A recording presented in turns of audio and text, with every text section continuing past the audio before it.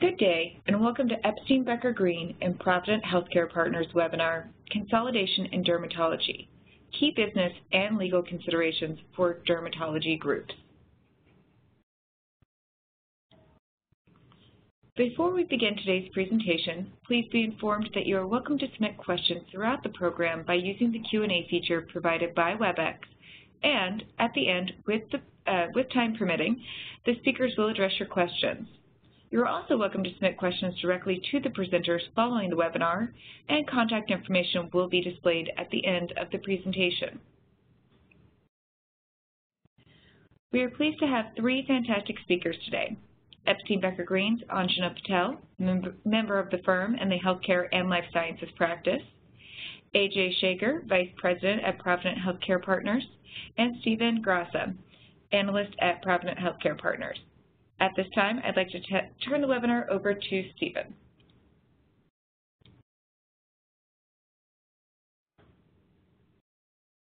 Thank you, Whitney, and thank you all for carving some time out of your afternoons and mornings to join us today. As Whitney mentioned, I'm Steve Grassa. I'm an analyst at Provident Healthcare Partners. We are a transaction advisory firm that specializes in healthcare services transactions, and so we represent shareholders of groups that are looking to explore a transaction process. So whether that's by way of raising private equity capital or aligning themselves with a strategic acquirer, we only work on engagements within the healthcare services arena. So we're very well versed in the complexities of the healthcare services universe, and have a pretty good pulse on the buyer community, and know the groups that are both financial and strategic groups that are sensible options to partner with at the end of the day.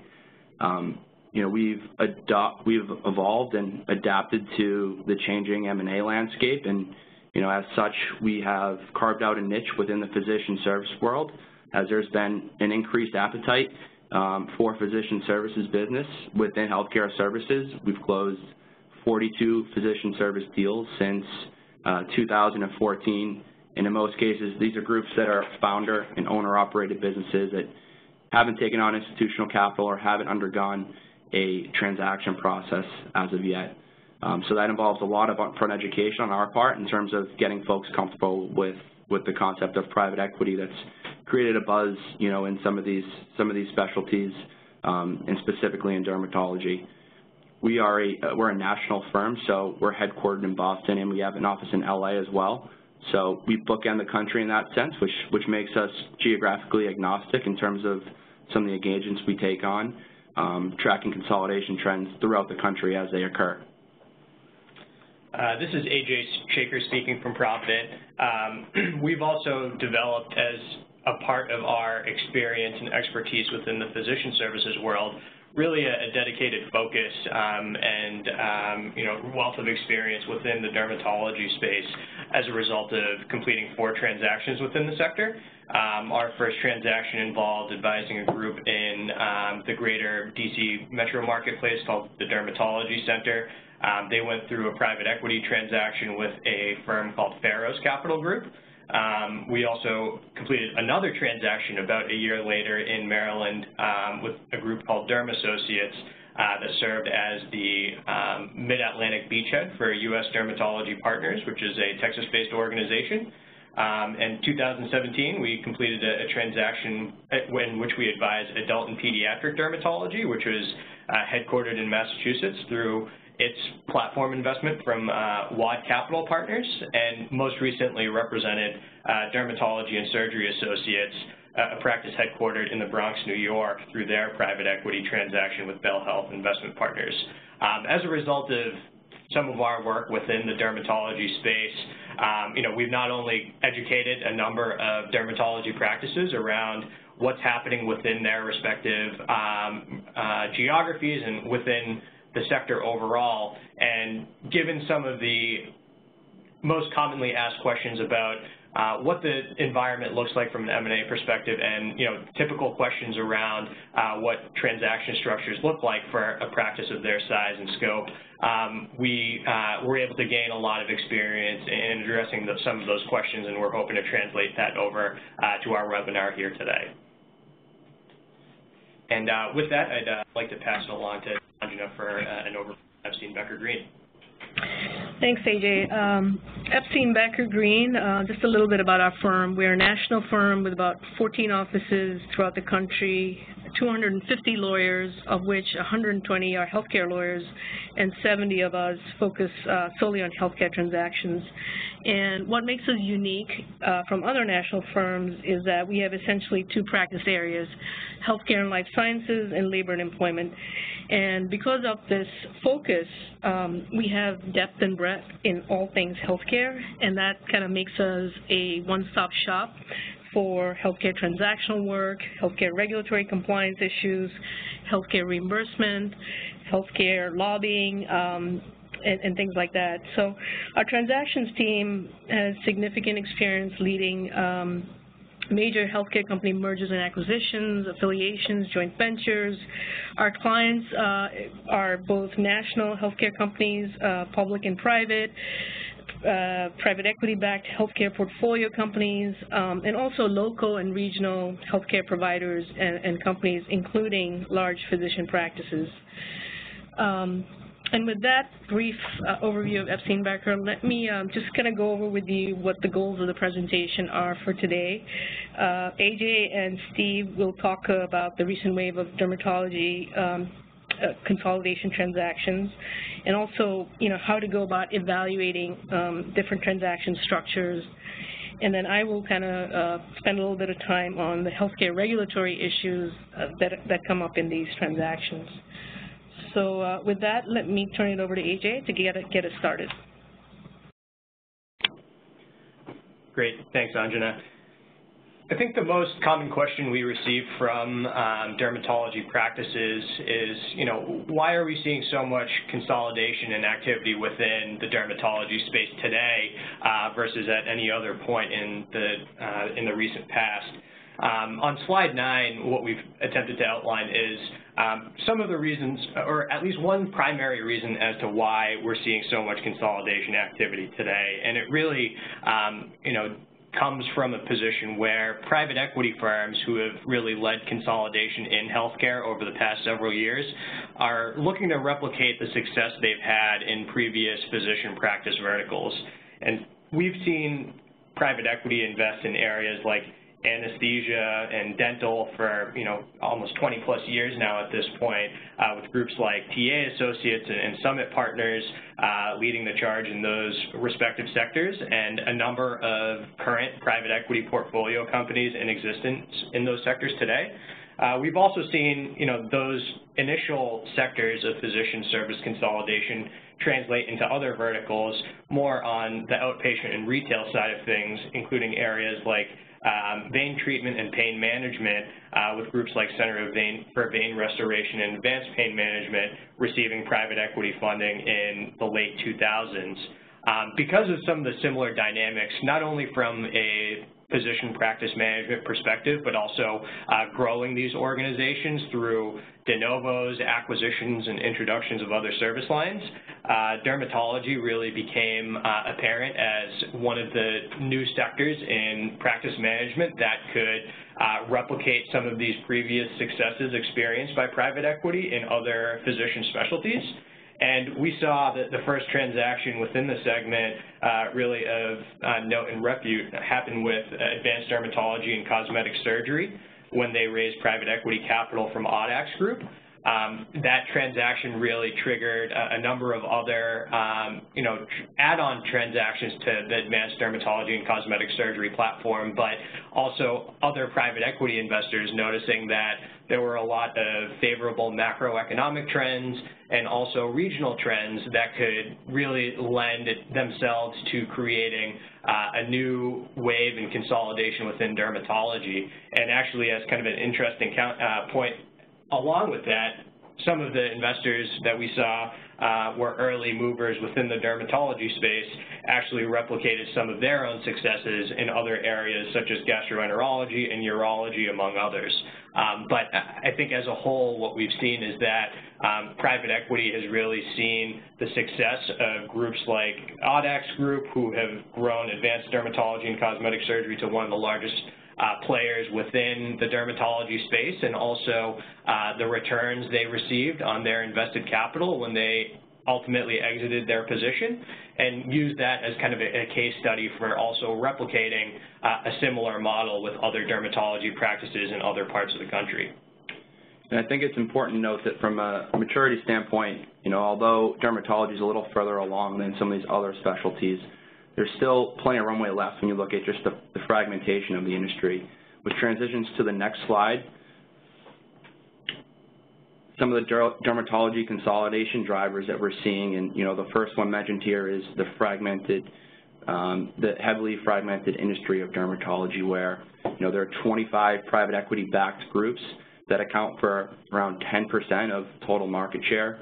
The 4 largest platforms account for about 2% of total market share, and so fragmentation is extremely attractive for the private equity, buy and build model of rolling up and consolidating smaller practices with the ultimate intent of exiting at some point in the future.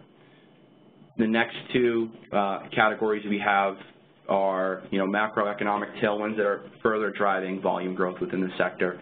You have a growing acceptance of cosmetic procedures, a growing awareness of the importance of skin health, and increasing prevalence of skin cancers by way of more biopsies and more Mohs procedures as the demographic continues to age. And couple that with the supply and demand imbalance, and you have a sector that's very ripe for consolidation. And then with healthcare getting bigger and more complex with MACRA and MIPS, and the administrative burden of running a practice increasing, we're seeing a lot of business owners that are more willing to take on further investment to meet the infrastructure demands of a new healthcare landscape, or align themselves with a strategic entity that has robust back office systems that they're able to plug into. And the last category we have here is favorable payer mix. So dermatology obviously is very stable and well reimbursed from a procedure standpoint, and there's also a very heavy emphasis on cash pay cosmetics, which helps to diversify revenue streams away from reimbursement risk that's inherent in physician services. Moving on to the next slide, touching on the value of a private equity partner. This is obviously a buzzword that's been used many a time in the dermatology sector as of late. The private equity overview, they're essentially investors that are making direct equity investments in private businesses. So you have institutional investors, think pension funds, endowments, and charitable organizations who are committing capital to these funds, who are then investing them in private businesses that align with their investment theses, and with the ultimate aim of growing these businesses financially and operationally to eventually exit their position at some point in the future. There are a lot of common misconceptions that come with the concept of private equity, and I think AJ mentioned that consolidation in investment from private equity firms has been happening in a number of specialties for years now, and they've come to realize through their successes that clinicians are really the lifeblood of the organization, and it's important to keep doctors and physicians incentivized to continue to produce and happy with their situation. A common misconception is that private equity groups come in and will steal autonomy from physicians, and that's simply not the case in most cases. Private equity groups understand that they're not operators of the business, and they're there for more board level strategic decision making, and are there to leverage the current management team and administrative staff in place to aim to grow the business, not cut costs. Actually, oftentimes you'll see margins come down quite a bit upon investment from a private equity firm, as opposed to immediately reducing costs, because they're infusing these businesses with capital to invest in infrastructure, to build de novos and increase regional density, execute an add-on acquisition strategy where they're rolling up smaller practices, again, with the ultimate intent to exit their position at some point in the future.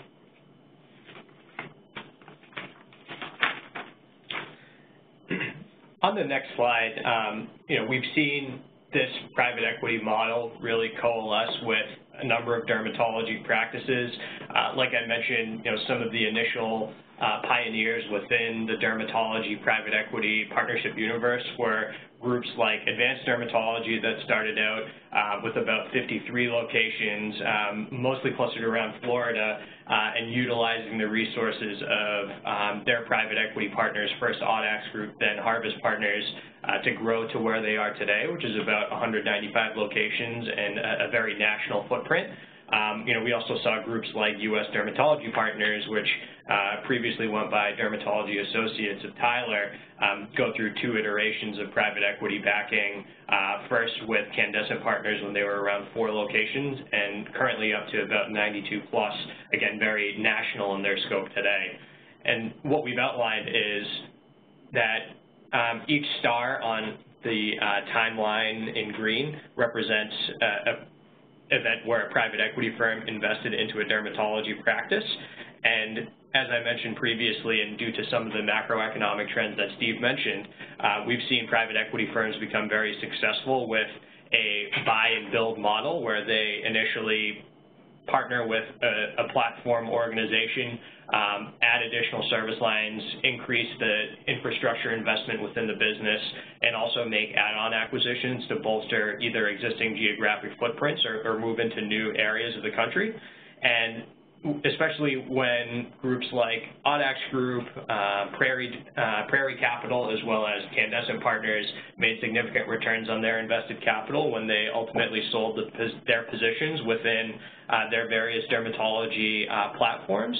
It really triggered a series of follow-on investments where we saw activity really ramp up in 2016 with a number of private equity firms making investments into dermatology practices with the goal of replicating that strategy. And what we've seen so far in 2018 is a continuation of private equity firms investing into dermatology platforms, and really think that over the next few years we're going to see this pace of consolidation continue, albeit there's probably going to be fewer platform investments just because there aren't very many groups of size and scale out there in the market that are still independent and could serve as a private equity platform themselves. But I think what we'll continue to see is private equity firms who have already invested into dermatology practices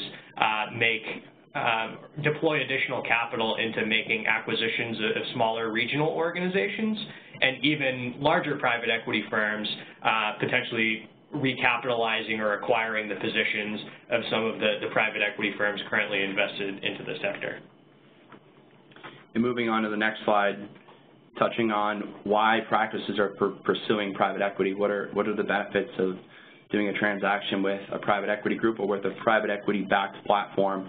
One, from a business standpoint, there's the obvious access to capital that comes with doing a transaction to build out de novos and invest in infrastructure, diversify into new service lines, and execute an add-on acquisition strategy to continue to grow inorganically. But with 25 private equity-backed groups competing for transactions and with $1 trillion of private equity capital that needs to be put to work, there are a lot of groups looking to do deals, and everyone has capital, so it comes down to what other resources could you bring to the table to help make this partnership worthwhile, whether that's executive leadership that they bring into play, maybe it's a business development team to help source transactions or diligence transactions, what sort of board-level support can you provide, payer and vendor contracts. Again, with all this capital out there and increased competition for transactions, it's resources outside of capital that are going to differentiate certain groups from their peers. And from a shareholder standpoint, valuations within the dermatology sector are very aggressive right now just because of the supply and demand imbalance that we touched on earlier. And, doing a transaction now, a lot of shareholders are seeing it as a way to monetize their equity in their business, earn a lump sum payment that's taxed at favorable favorable rates, capital gain rates, and maybe pay off debt, diversify your wealth a bit, while also having a meaningful equity stake in a, very well-capitalized company that is set to grow. And, as the newly recapitalized company grows, your equity will grow alongside that. And, at some point in the future, may have the opportunity to participate in subsequent liquidity events. And just to add on to what Steve mentioned, there's certainly a lot of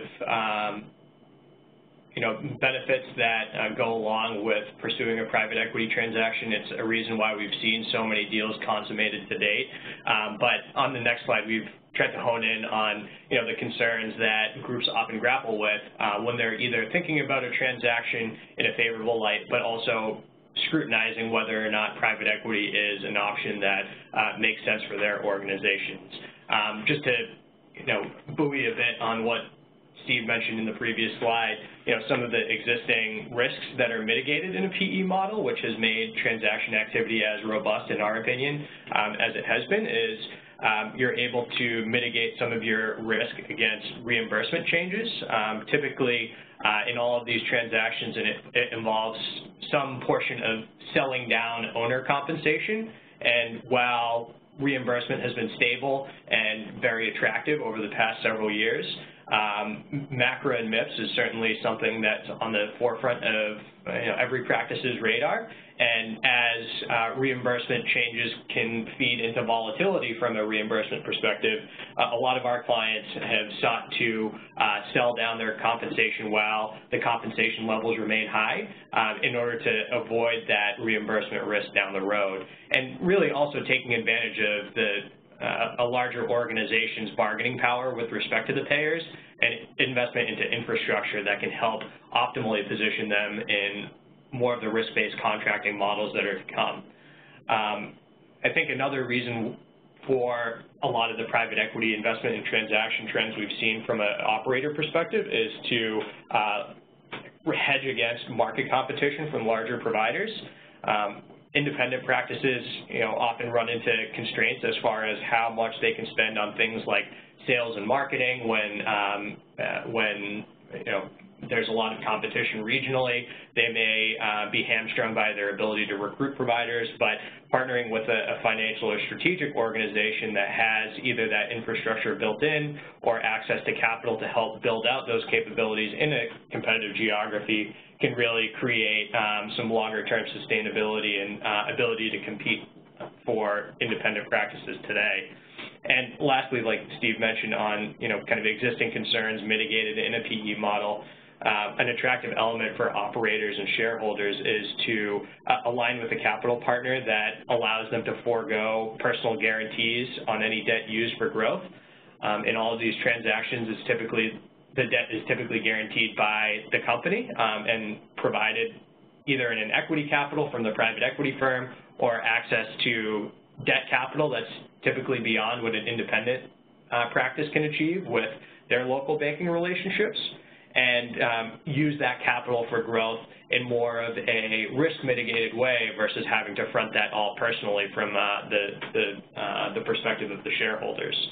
And also, just from a wealth concentration standpoint, I think a lot of physicians and shareholders of dermatology practices often don't realize how much personal liquidity and wealth is tied up within their practices, given how attractive valuations are today. And so the proceeds of a transaction can really be used to diversify their investments, to retire existing practice debt to the extent that there is any, or really from a personal perspective, medical school debt for some of the younger shareholders, or really positioning for retirement for some of the older shareholders as well. So certainly kind of a number of concerns that are mitigated by the PE model creating the transaction volume we are seeing today, but we also encourage our clients to look through the lens of some of the concerns regarding the PE model and doing their due diligence before deciding whether or not this is the right path for them. Really some of the changes that happen under a private equity model is a change in governance. Private equity firms and strategic organizations have different management structures and investment styles.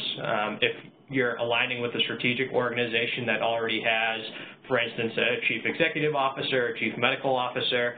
There'll be a new chain of command with respect to day-to-day operations and really strategic growth. And from the private equity perspective, there's a new board of directors that's established and new operating agreements that are structured post-transaction, which will certainly influence the strategic direction of the overall organization, while typically, medical affairs and patient treatment are left alone with respect to a private equity standalone transaction.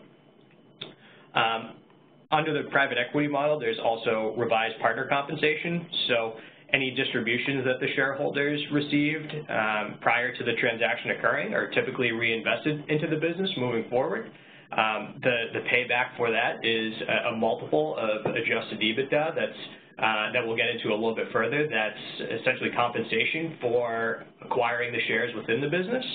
And there's a break-even period that has to make sense for those foregone distributions to equal so many years of transaction proceeds at close.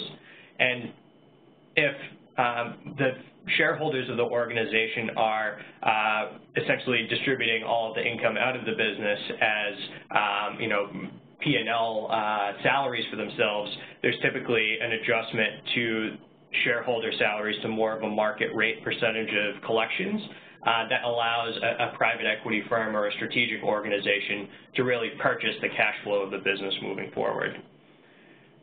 Lastly, the point we wanted to highlight in a PE model that's different than an independent practice is really the increased utilization of debt financing. A lot of practices that we've encountered typically have low debt or are debt-free in entirety, whereas private equity firms will utilize debt when investing into their portfolio companies as a way to decrease their risk and increase their returns overall. One risk factor to keep in mind is utilizing too much debt in acquiring some of these businesses, because any group wants to make sure that the cash flows within the business can pay down the debt in a responsible manner. And so what we've seen create successful investments in dermatology is keeping that leverage ratio, as we call it, which is how much debt is used to finance the transaction with respect to how much profitability there is in the business, to be in line with market standards or even conservative in their approach, such that debt doesn't really cripple the business's ability to grow into the future. Moving on to the next section, we'll evaluate transaction structures, and the first slide kind of gives a brief high-level overview of how these transactions were structured, and there's no catch-all structure. They're all different in many ways, but this is the most common private equity structure that we've come across. And looking at the first column, multiple of adjusted EBITDA. So the transaction or purchase price of the transaction will be based on a multiple of EBITDA, meaning earnings before interest, taxes, depreciation, amortization. And so we'll also make adjustments to that EBITDA number to provide the foundation of the transaction. And so, some of the adjustments that we come across typically are normalizing shareholder compensation to a quote-unquote market rate percentage of collections, adding back any one-time non-recurring expenses or any personal discretionary expenses that are run through the P&L. And once you have your EBITDA calculation, the purchase price is going to be based on a multiple of that EBITDA, as I mentioned. So the multiple is based on a myriad of different factors, some of which we have outlined below. Size and scale of the business is important. Some of the bigger practices will command a higher multiple than smaller businesses. The infrastructure in place is very important, because this is costs that a private equity firm will not have to incur if infrastructure is well built out and back office functions are robust.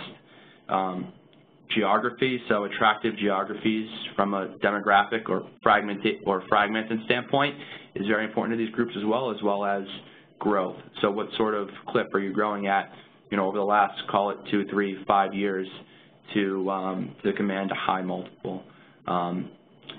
The next column highlights minority versus majority transactions. Majority transactions will be the most commonplace in the vast majority of deals that we work on and that have occurred within the dermatology sector. So in all these deals, groups are looking to acquire 60 to 80% of the business and have the shareholders reinvest or roll over 20 to 40% of their proceeds into the existing platform or into the new MSO that's formed. The reason that majority transactions are more commonplace than minority ones is that there's oftentimes, or in most cases, a reduced buyer pool and less potential suitors when doing minority transactions. There's also a control premium that's fixed to a majority sale as well. So multiples for minority transactions, won't be as high as a majority transaction. Taking the aspect of rollover equity a little bit further, most physician transactions with a private equity group or even a private equity-backed group today involve some level of retained ownership for the physician shareholders.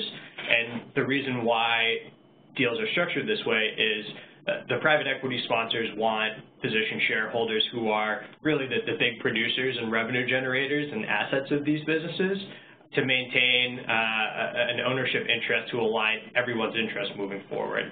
I think some transactions we've seen in the past, especially in the era of the large physician practice management groups, was 100% buyouts, where day one post-transaction there wasn't as much of an incentive for the producers to perform the same way they did pre-transaction, which really affected the ability of these organizations to grow in the past. By creating this shared ownership structure and common vision for growth in the business, private equity groups really want everyone's interest to be aligned in creating a successful outcome for all individuals involved. Most often, that rollover equity involves anywhere from 20 to 40% of the equity being retained by the existing shareholders. There's flexibility around that in terms of which shareholders retain which amounts. It's to be structured in a way that's tax efficient for everyone, but also addresses each of the shareholders' goals and motivations out of a transaction. And really, the goal for any private equity transaction is to create a significant upside value, where as the private equity firm's equity grows in value over time due to the capital they're able to invest into the business to facilitate add-on acquisitions and growth and infrastructure development, so should the physician's equity or shareholders' equity grow, because they're also helping create the optimal clinical protocols, creating smooth day-to-day management of the business, and long-term success from a boots-on-the-ground perspective. And really, at the end of the day, there's no two transactions that are exactly alike. What we found from private equity firms that have been very successful, not only in physician services but also dermatology, is that they're willing to be flexible to meet the needs and goals of the practice overall.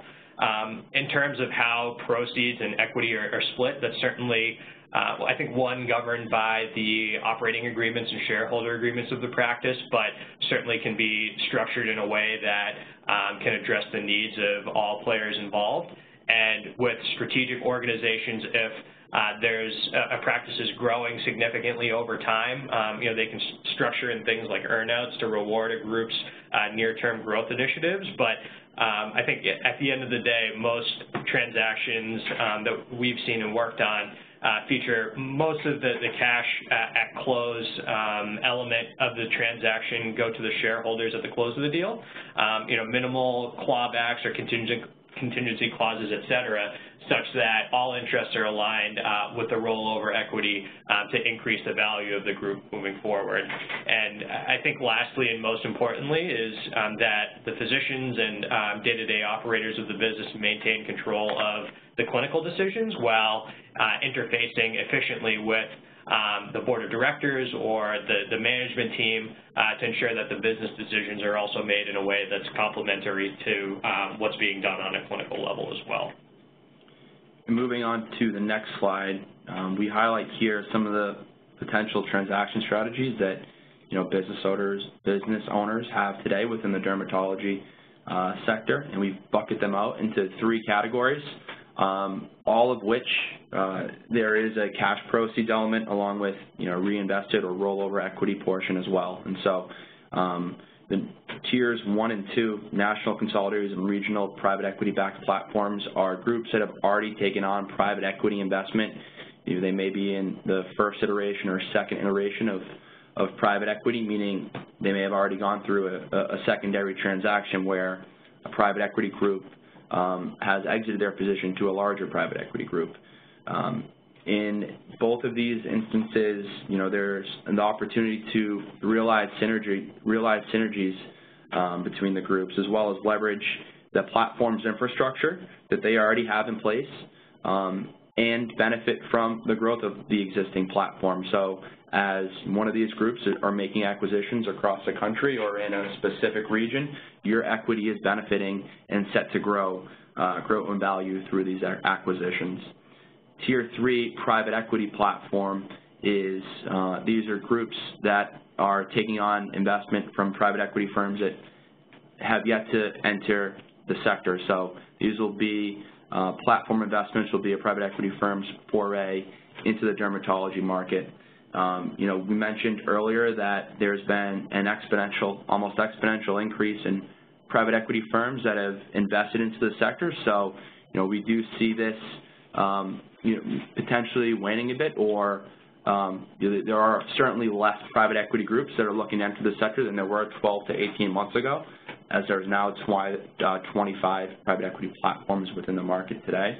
But in this case, there is cash proceeds at the time of close, along with rollover equity into a new established MSO, where the shareholders of the recently recapitalized business are now the consolidators instead of joining an existing platform, and are able to maintain board seats and establish new operating and employment agreements, which is not the case in joining a regional platform or national consolidator. On the next slide, we discussed how transactions can be structured to meet the needs of all shareholders involved. We've worked with groups that have as few as 1 or 2 shareholders, but even as large as in some physician practice segments upwards of 100. So what's really imperative for any group to consider a transaction with a varied range of shareholder ages and motivations is finding a partner that can help create a transaction structure that will allow the providers to be happy and incentivized post-transaction. And what we've seen is that for early to mid-career partners in dermatology practices, to keep them happy and incentivized as part of a deal is, since they have a longer career trajectory, they may potentially retain more equity in the business than their older counterparts, which would allow them to participate meaningfully in multiple transaction events. As we had discussed in previous slides, the typical private equity investment objective is to invest into an organization and grow the value of their investment anywhere from 3 to 5 times their initial invested capital over a horizon of, call it 3 to 7 years overall. So for partners that are in the earlier or middle stages of their careers, there's the potential for them to participate in multiple rounds of liquidity through each iteration of private equity backing in their organization. And so the cash element at close for them, even though it may be smaller since they're rolling more equity, it could be used to either retire medical school debt, pay off mortgages, diversify their portfolios, but really create a situation where, post-close, they're incentivized not only through their productivity-based model, which is typical in dermatology private equity transactions with salary structured as a percentage of overall collections, but still have the value of their rollover equity as a key piece of retaining those individuals longer term. And really from a lifestyle perspective, we often see some early to mid-stage partners use a transaction to allow them to focus on, getting back to practicing medicine instead of business or administrative responsibilities and still mitigate some of their risk in terms of personal guarantees and the like, but also have the potential to grow within a larger organization to assume responsibilities if they so choose around medical directorship or even business development or executive opportunities as well. I think from a later stage career perspective, there's the potential for those partners to retain less equity as part of the transaction. Some may choose to sell 100% of their equity as part of the private equity deal today, and there's really flexibility around how much they would like to roll with respect to their goals in terms of their schedules post-transaction as well. And so for these individuals, a transaction event can really diversify their wealth and provide personal liquidity ahead of retirement. And in terms of post-close compensation, there can really be structures unique to their desired roles post-close, whether that's more from an administrative standpoint, whether it's more from a clinical standpoint, and offers the opportunity for them to transition into either a part-term or retirement status as a result of the deal. But really, for all individuals involved, there's the opportunity to continue as an owner in the business post-transaction with a private equity firm. The opportunity for a second liquidity event when their private equity partners look to sell their shares to a larger firm, and really mitigate risk by taking some chips off the table today while reimbursement is favorable, and getting multiple years of their compensation sell down really at a capital gains rate versus an ordinary income rate, and still maintain a market rate percentage of collections while getting less exposure to things like market competition, as well as changing reimbursement models moving forward. And, really for a transaction to succeed, it's all determined on finding the right partner to align with in any transaction. And so on slide 20, which is the next one we have in our presentation, we talk through some various factors to consider as you think about whether a transaction is right or not for your organization. And really from a qualitative perspective, we believe you should focus on some of the areas we've highlighted here. I think approach to management is really important. Private equity firms and strategic groups all have varied approaches. Some are much more hands-on in terms of day-to-day management, while others are more high-level and allow for greater local governance and autonomy. Matching their valuations with how life will look like post-transaction is really imperative to creating a successful deal because, as we mentioned in the past, dermatology practices, the assets are the physicians and the providers, so if there isn't alignment from a management perspective post-close, it really is difficult to create long-term value for all stakeholders. What we've also seen is that having related experience is a key determinant of long-term success. So private equity firms that have experience within the physician world can typically bring a significant level of experience in helping grow these organizations, but also ensuring that smooth transaction and transition from being an independent organization to more of a sponsor-backed or institutional investor-backed organization. And also getting a good sense of past investment returns is important because those past performances can be good indicators for a company's strategy and success from an investment perspective, and are key to really maximizing the rollover equity value, which, as we mentioned previously, is a key element to all of these transactions. We've also found that groups that bring relationships or resources outside of just capital tend to be more successful in terms of a return on investment. So, what else are these groups bringing to the table outside of just capital by way of operating partners or infrastructure or board-level support, executive leadership? Many groups are flush with capital, and so, what other value-added resources can groups bring to the table? Cultural fit and personality is of utmost importance as well. It is imperative to be, properly aligned in terms of cultural and philosophical fit, as, your partner will be partnering with you over the next 3, 5, 7 years. And so success is, highly contingent on the alignment of both parties post-transaction. And so, when run our processes. We will host and facilitate management meetings between the sincere groups at the table looking to bid on a given dermatology group. And then conversation with references. There are now over a couple thousand physicians that are a part of a private equity-backed platform. So we encourage you to reach out to past classmates or past colleagues to get a sense for what their experience has been like as being part of a private equity-backed platform. And so that concludes our section of kind of exploring what a transaction looks like in the dermatology market today, and would like to pass it along to Anjana to start speaking about some of the regulatory issues we're seeing in dermatology practice transactions as well.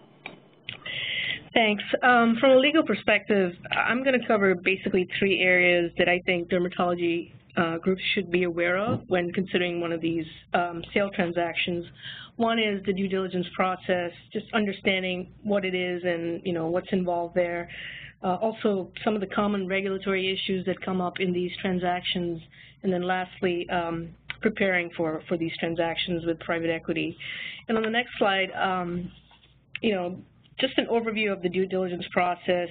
As the Provident folks noted in their presentation, the private equity firms are essentially using other people's money to invest in these dermatology practice acquisitions in the hopes that ultimately down the road they will get an above market return, right? So if they're paying tens of millions of dollars for practice acquisition, and sometimes even the 9-figure purchase price, using someone else's money, then they will want to do a comprehensive review of the group's assets, liabilities, operations, risk exposure, and that's why due diligence is very important to private equity buyers. And as part of the process, they'll ask for information and documents. They might conduct management interviews. They'll want to look at the financial records, not only the financial statements, but also very closely examine billing and coding and claims and processing and things like that. They may even ask or perform a quality of earnings review as part of that, just to test the integrity of the revenue stream. They'll want to look at the organizational documents, basically how are the owners, what rights and obligations do they have with respect to each other, litigation, insurance coverage. They'll want to review all the material contracts, especially the payer contracts, to see the rate structures, just to identify sort of where the revenue sources are, where the compliance risks are, and essentially just the basic terms of these contracts.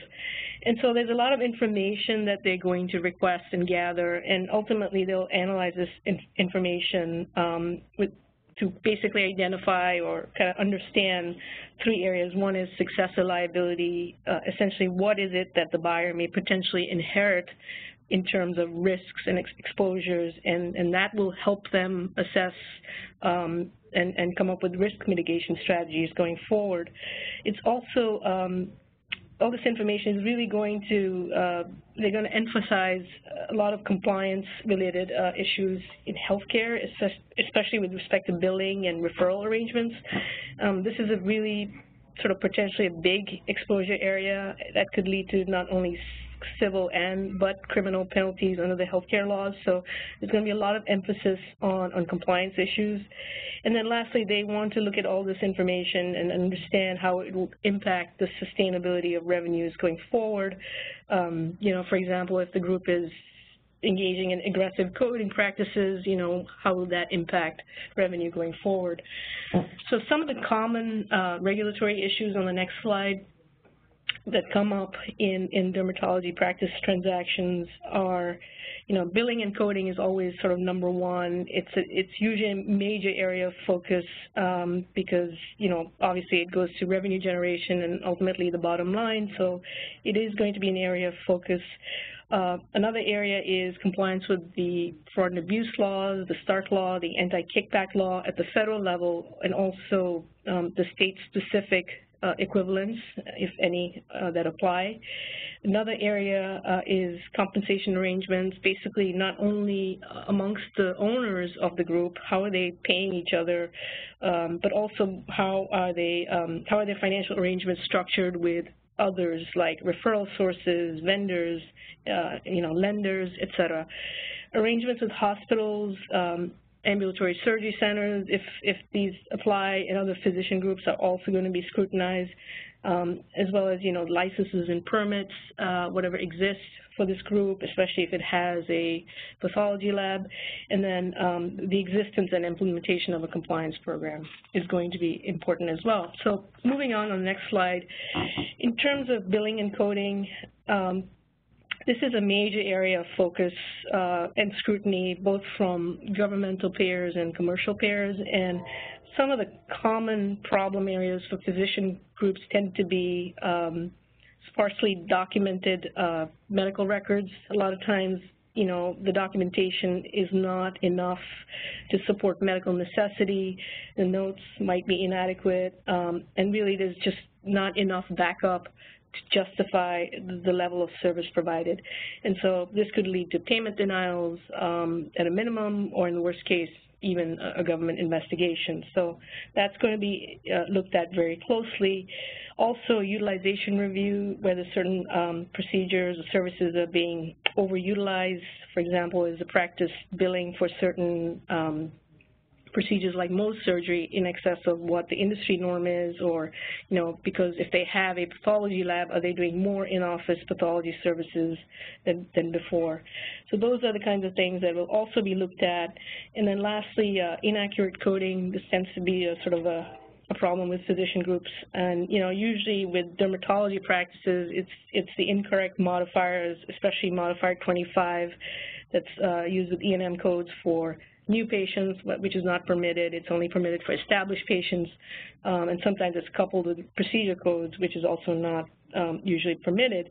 And then lastly, the new area of focus, or newer area of focus is, how is the group transitioning from ICD-9 to ICD-10, and are there issues there because they're getting denied payments because they're not coding properly. So those are the kinds of sort of issues that will be looked at from a billing and coding perspective. On the next slide, just moving on, compliance with the fraud and abuse laws is another area, like I said, that will be looked at very closely. Stark law compliance is always high on the priority list of due diligence concerns, because it's a law that's very easy to trip up against. And basically, the federal Stark law, prohibits physicians from making referrals for certain types of services called designated health services to entities in which the physician or his family member has a financial interest. And bills cannot be submitted to a federal healthcare program unless an exception applies. The key to note here with respect to dermatology is that Stark law will apply to designated health services, and to the extent there are clinical lab services involved in the practice, then the Stark law would apply. We've seen situations where a large group of dermatologists, compensate themselves on the volume of specimens that they refer to a dermapathologist for whose services they bill, and that can become problematic under the Stark law. There are exceptions under the Stark law. The sort of common exceptions are the in-office ancillary services exception and the physician services exception, but you can only take advantage of those exceptions if your practice is something called a, quote, group practice, which is a defined term under the Stark law. It has multiple requirements, but as long as you meet those requirements, you can fit into a Stark law exception. So on the next slide, some of the common Stark law diligence concerns, like I said, is the dermatology group a true group practice? And, meeting the definition of a group practice is obviously beneficial. It especially helps with groups that have multidisciplinary physicians and multiple ancillary services, because the group practice definition gives the group a more leeway in how to split or share profits amongst doctors who refer to each other. So ideally, you want to be a group practice so you can take advantage of a Stark exception. And to the extent you can't meet the in-office ancillary services exception, then the analysis would move on to, is there any other exception that would protect the arrangement? And it's important because, like I said, the START law is very easy to trip up against. It's a strict liability law, which means that you have to meet all the elements of an exception.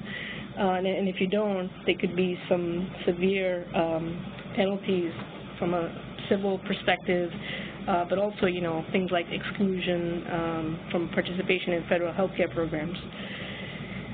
On the next slide, I'm trying to identify for you some of the other arrangements that would be looked at in due diligence. In this slide, I'm discussing how the shareholders are compensating themselves, how they're paying their employees, how are the mid-levels, the extenders, how are they paid, but also what are the financial relationships with vendors, management or billing companies to the extent the group uses one, hospitals, and referral sources. And, you know, from a fraud and abuse compliance perspective, usually if these arrangements are in writing, they're signed, the compensation is fair market value, and the whole arrangement is commercially reasonable, then you will be able to fit into an applicable exception. The concern here is that if any of these arrangements are tainted, that could involve potential liabilities not only to, you know, a commercial payer or the government, but potentially to third parties. And then, you know, the goal is to kind of understand how does that impact sort of growth and profit projections going forward. Because if, for example, some of the arrangements with the referral sources are non-compliant, that would obviously affect revenue going forward. On the next slide, they will look at arrangements with hospitals and other providers because this is also another area of focus, especially by the government enforcement agencies. And that's because some of these arrangements are just sort of low-hanging fruit for the government. And I'm talking about, you know, rentals of space and equipment which are not complying with the START law, or medical directorships. And basically this is where this provision of items and services for free or below fair market value, going both ways between referral source and referral recipient. And, you know, again, as long as these are for bona fide items and services and fair market value, you're usually okay under the fraud and abuse laws. Other sort of non-healthcare regulatory diligence concerns with these relationships will be the existence of restrictive covenants or exclusivity provisions in contracts, change of control or assignment prohibitions in these contracts, which might require consents or approvals before the transaction can be consummated. On the next slide, talking a little bit just to the extent the dermatology group has, you know, lab or laser arrangements, you know, a lot of them will be CLIA certified. You know, there's going to be change of ownership requirements potentially that would have to be looked at before the transaction could be closed. And then lastly, on the next slide, but not to the least, is whether the group has adopted and fully implemented a corporate compliance program. And, you know, this is going to be another area that is going to be very important to a PE buyer because they're concerned that a lot of physician groups may have, you know, documented a compliance program, but they're not really operationalizing it. So, you know, they might have the paperwork in terms of policies and procedures, but they're not really, it's not really a fully functional corporate compliance program. And so they're going to want to ask a lot of questions around this. They'll want to understand the past areas of concern, what the group did to fix any deficiencies, you know, how proactive the group is in being on top of these things. And they're especially going to ask about HIPAA, privacy and security, and other cybersecurity compliance, because healthcare information is very valuable in the black market, and they want to understand what steps are being taken to secure it. Like, for example, did the group purchase cyber insurance to help mitigate the risks? So on the next slide, basically the key takeaways, you know, is in trying to prepare for one of these transactions is get your house in order, be proactive, and kind of get ahead of the game and avoid issues during negotiations with investors. So, this means detecting and correcting compliance and regulatory risks, which should already be part of a robust and functioning compliance program. And it's important also not to conceal compliance risks and violations in due diligence. A lot of times groups have this reaction that, they're not going to disclose things. That could be really, really problematic. It could be down the road that it is discovered, and, this could be after spending a lot of time and effort and money on negotiating a deal. It could kill the deal. So, you just have to understand there are ways to disclose sensitive compliance issues between a buyer and a seller, whether it's through confidentiality agreements or what's known as a common interest agreement, which is really a joint privilege agreement.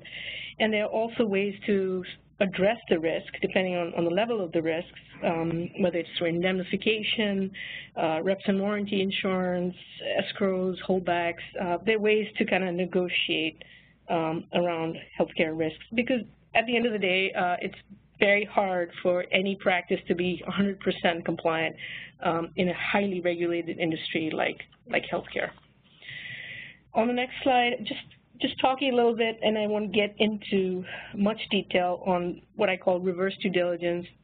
This is basically the practice asking questions of the PE investor because they want to go in with their eyes open. And Provident's slide number 19 actually touched on this, so I won't get into details. But it's things like speaking with other physicians, who have gone through some of these types of strategic transactions and getting their input. But asking about the success of the PE buyer, in terms of sort of growth and profitability and things like that. And then lastly, on the next slide, transaction structures. AJ and Steve touched upon it from the perspective of the financial, how to structure these things, but from a legal perspective, to the extent it's a platform deal, that usually is a lot more work because there's a lot of restructuring that has to happen to split out all the non-clinical personnel and assets from the physician group into the management services company. So that is a lot more work, but to the extent it's an add-on acquisition, that's less likely to require restructuring and less work overall from a legal perspective. So with that, let me just turn it over to questions if we have time, Whitney. Yes, so we are just a little bit over time, but if there are questions, I want to take this opportunity to remind folks that you can submit those via the Q&A. And given the timing, maybe we just answered 2 or 3 today, but outside of that, the speaker information is displayed on the screen, so please feel free to reach out to any of today's speakers to follow up on specific questions you may have.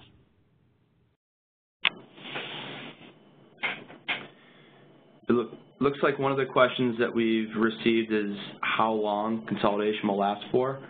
And, we briefly touched on this in that detailing the nature of consolidation, and that we expect, less private equity investors to enter the market in terms of platform deals, but expect add-on acquisition activity to continue to pick up as there are, 25 plus groups that are competing for deals.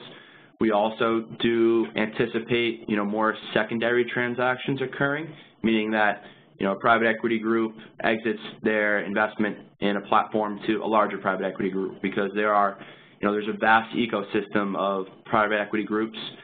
We're dealing with just, the lower middle market, so there are much larger groups that are, not even looking at the size of the transactions that have occurred within the dermatology sector just because they don't fit their, corporate mandated thresholds in terms of size. So, we anticipate consolidation lasting for a while, just looking a lot different in the future. Yeah, and I'd say just to add to that, the valuation environment has been very attractive today because debt which is used to finance these transactions, is still relatively easy to access and cheap in nature. So one thing that we're keeping our eyes on is just the interest rate policy that's going to affect how these deals are valued down the road, as well as macroeconomic factors like reimbursement. If there's, let's say cuts to things like Mohs or pathology in a meaningful way that could reduce the overall income to physician practices, I think that will affect how many deals private equity groups choose to do in dermatology and for add-on acquisitions as well. So I think for the time being, absent those factors from a macroeconomic scale, we still believe that the valuation environment will continue to create transaction volume, but there's the potential that some of these macroeconomic factors related to interest rates and reimbursement and things like that may affect how many deals are getting done in the near future also.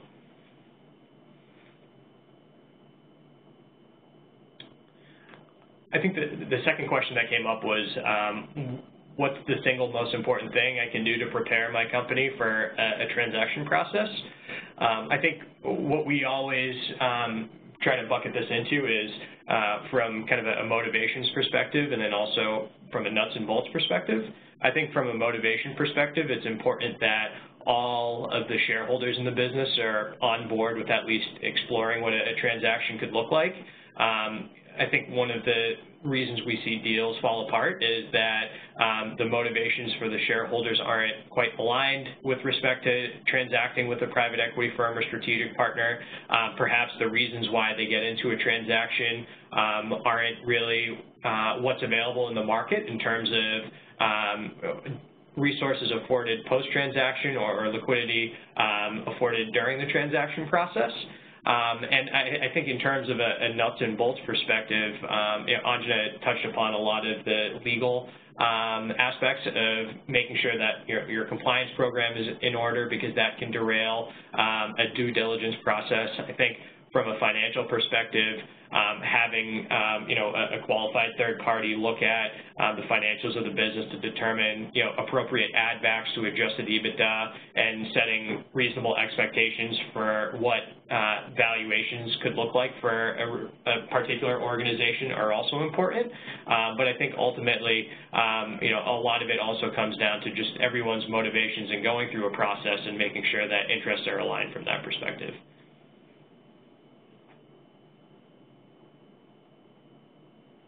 Okay, great.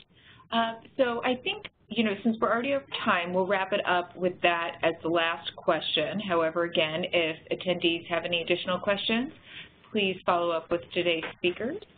That does conclude today's webinar. I'd like to thank our speakers for joining us and all the attendees for attending as well. Have a great day.